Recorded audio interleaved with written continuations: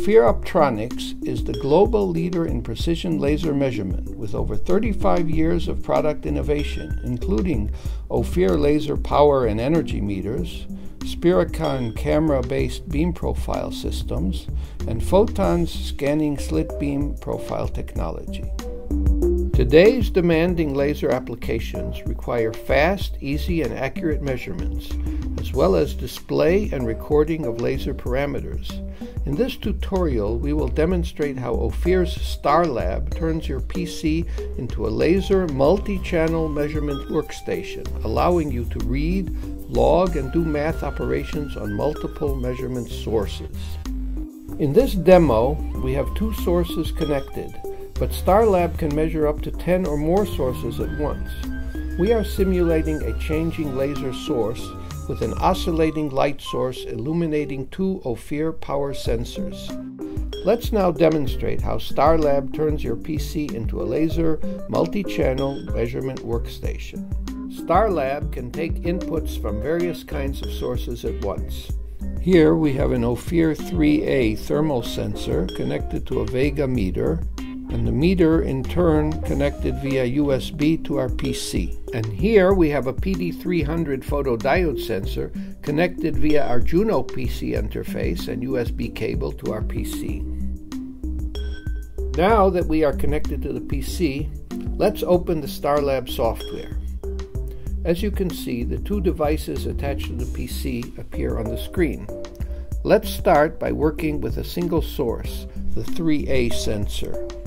We'll select the 3A by clicking in its checkbox. We can either show each source in a separate window or all in one window. Since we have one source, let's click on Separated. This opens the measurement screen. We can adjust sizes by dragging the window frames. The numerical measurement value of the selected channel is displayed here in this box. A graph of the measurements is shown at the same time in this area. The default graph is a line plot and the default timescale is 5 minutes. Let's adjust the power scale to fit the powers being measured. Let's set the maximum power to 30 milliwatts. We can now clearly see the graph of the power measured. Let's also set the timescale to say 1 minute so the graph will go faster. By clicking on the Graph Select button, we can display other graph types as well: bar chart, histogram, or needle. In the statistics area here, various statistics are displayed: minimum, maximum, average, standard deviation, and the number of readings that were over range. We can see the full information on the sensor at the top of the screen here. All the various settings and functions available with the sensor can be controlled from StarLab. Here we choose to measure power or energy. Here we choose the correct wavelength range. Here we set up the power scale. Let's change it from 30 milliwatts to 300 milliwatts. We also have various functions available. Let's open the functions area. If we click on Offset, the present reading is subtracted from the power reading. If we put, say, 10 in the scale factor box and click, then the reading is 10 times the previous reading, and so on with the other functions. If we click here on Save, then these settings are saved. Now let's work with two sources. We'll open StarLab again. We see the two sources. To open all the sources together, let's click Device and Sensors and select Together. As you can see, there is now a channel box for both sensors. We now adjust the setup for each channel at a time. First, we'll click on A to focus on that channel. Note that the y-axis values, the graph setup area, and the statistics now all pertain to channel A. The box colors also identify the channel. Let's choose the 30 milliwatt range so the reading will not be so small. We'll leave the other settings the same. Now we show both graphs on the same screen. If we want to see two separate screens, then we click Split over here.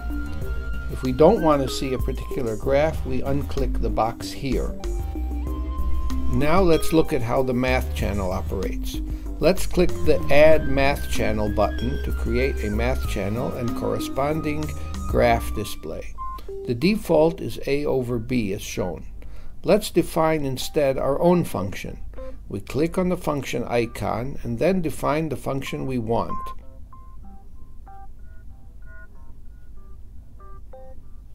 We now have 3 active graphs.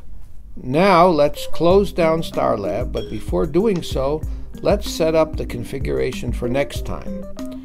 Let's click on Options, then Preferences. The default is to show the devices and set things up each time. Let's say we want to remember the present setting and start up in the same format. So then let's click Open Last Configuration before we close down the program. Here, we close the program, open it again, and get back to the same configuration. Now let's see how to log numerical data. Let's click on the Log Setup icon to open the Log Settings window. The default here is to log one screen of data.